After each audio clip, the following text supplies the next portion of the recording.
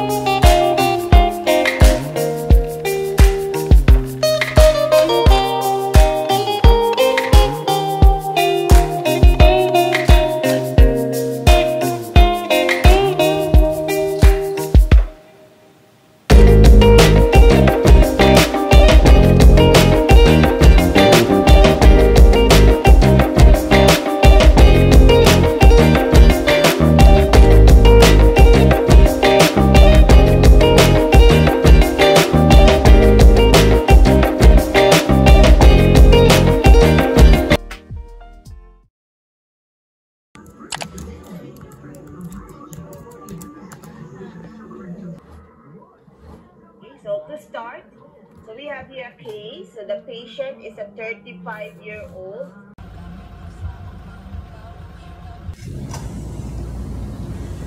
Thank you.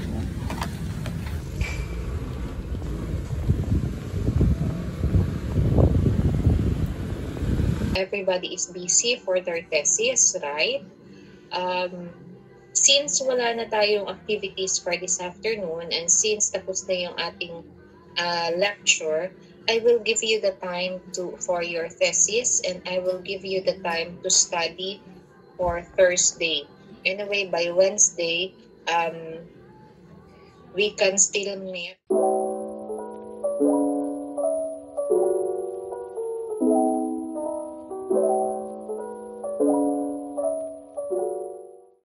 So for today, before we start with the arrhythmia, let's have first here a sample. So we must be well acquainted with this kind of cases. So let's try. So this is just a sit work. Okay, so class activity. So you can answer this one for 8 minutes. So our scenario is this is a 55-year-old man.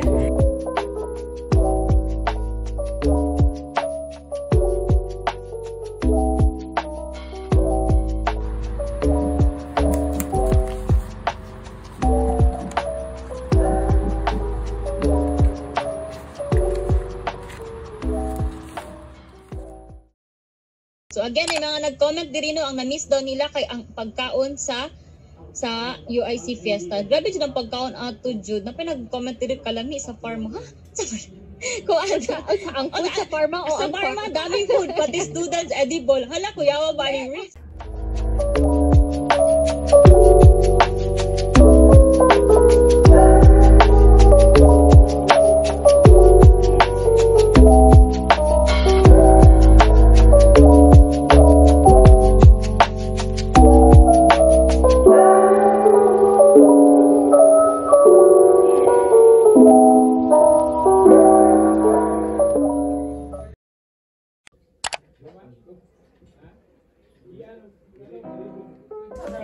Good morning po, ma'am. Start. Ready? Okay, start. Axel. So for this scenario is, this is a 65-year-old. What is your decision as a pharmacist? Is it bisoprolol or metoprolol? Metoprolol, ma'am.